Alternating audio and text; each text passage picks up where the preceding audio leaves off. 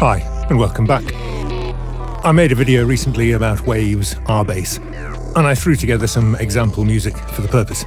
While mixing that music, I found myself reaching for two parallel filter techniques, which I thought I would show you.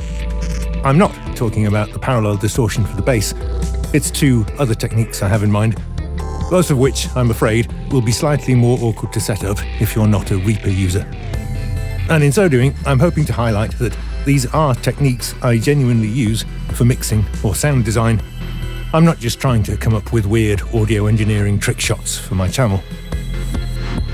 So let's start with the synth part from Arturia Pigments.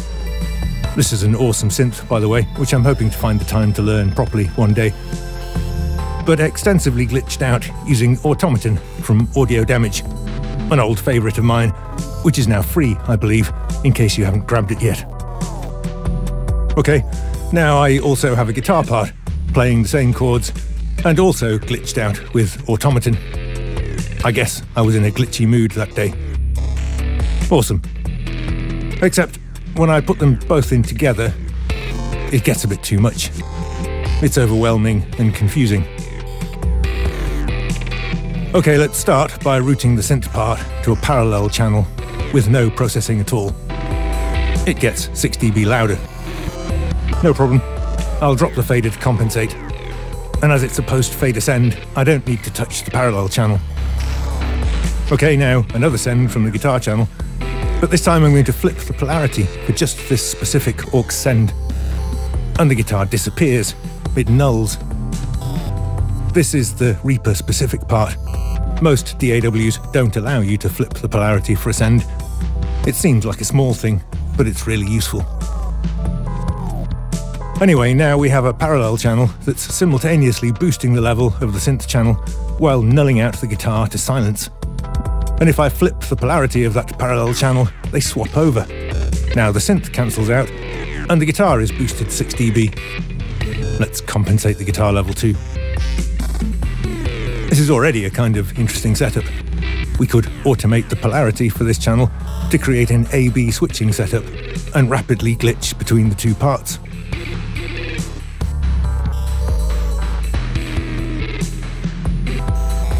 But that's not what I have in mind. You know what they say, if you love it, then you gotta put a filter on it. Can you guess what kind of filter, though? I'm going to answer that question with a visit to the plugin doctor and another parallel setup in Meta Plugin.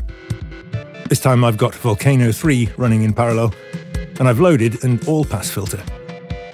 In case you don't know, an all-pass filter passes all frequencies and has a totally flat frequency response, but will just shift the phase instead.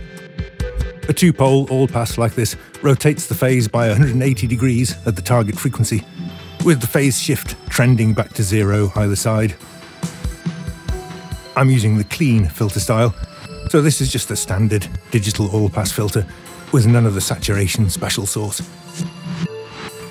When I add this phase-shifted signal to the original, the stuff that's 180 degrees phase-shifted cancels out, so we get a notch filter. And if I flip the polarity for just the filtered signal, it turns into a bandpass filter. Can you see where I'm going with this yet? Let's go back to our example mix and add an all-pass filter to that parallel channel. I'll use Re-EQ, just because.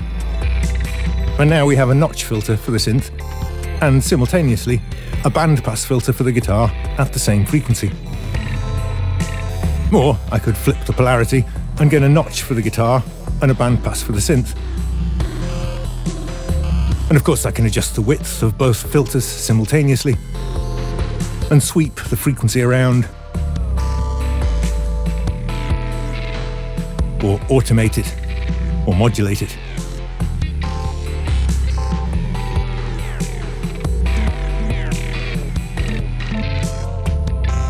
I confess that actually I used Volcano 3 for the all-pass filtering in the R-Bass video because I like the FabFilter modulation options, but I could have got much the same result with this stock plugin.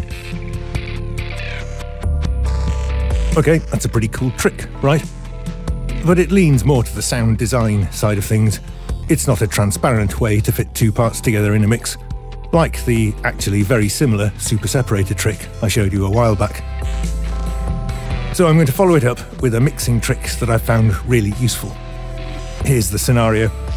You've been playing around with bass fattening tricks like those we looked at in the R-bass video, and you found a bass sound you're happy with.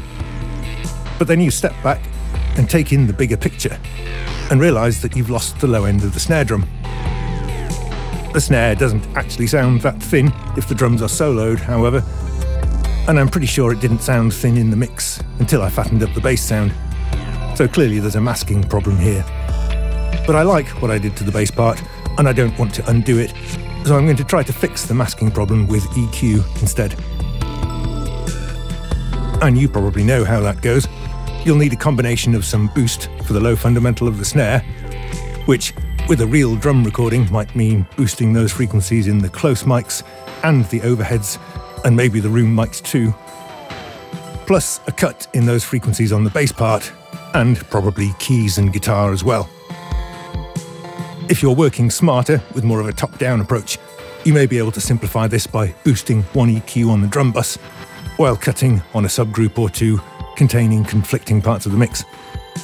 But you still have to balance a boost against a corresponding cut. Tweaking two parameters simultaneously is one area where mixing in the box puts you at a disadvantage, because your mouse only does one at a time. Wouldn't it be nice if you could adjust one parameter which dialed in the boost and the cut at the same time? Well, hold my gin and tonic. Parallel channel again, and we'll have a bandpass filter this time, and create a send from the drum bus.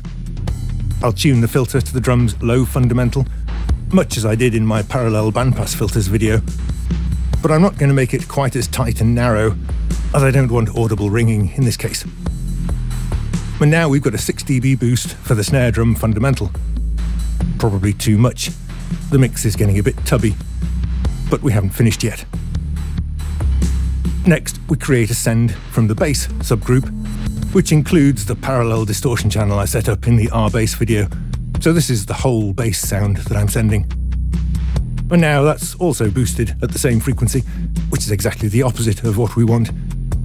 No problem, I'll flip the polarity for just the send again. And that boost turns into a notch filter, which is way too extreme, of course, so I'll usually turn the send down a few dB as well. And I'll do the same for any other subgroups with content that might mask the snare. In this case, just this one everything else group.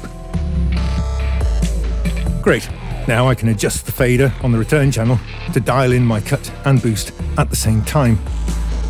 Here's the original balance, and notice how the snare fundamental comes out through the mix as I wind this back in.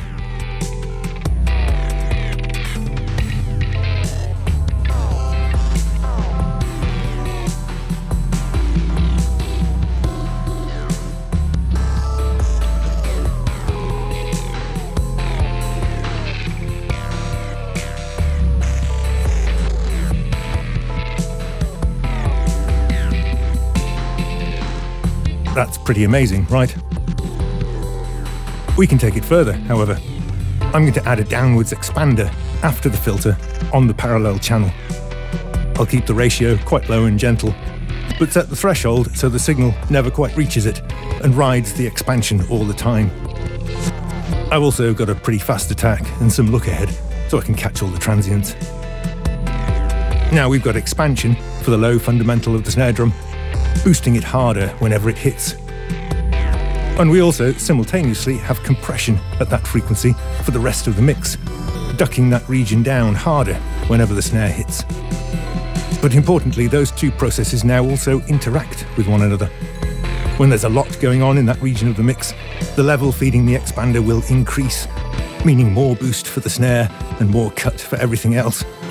And vice versa, when that region of the mix isn't getting cluttered up, the expander will back off on the parallel channel, and both the boost and the cut will relax together.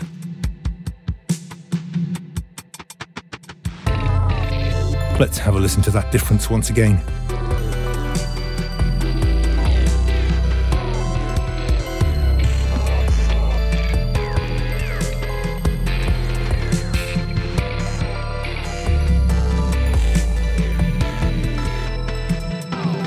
Final point, the channel name. I call it delta, meaning difference. And if there's a bandpass filter on it, I'll include the frequency it's tuned to. Maybe you can think of a better name. Let me know in the comments. Thanks for watching.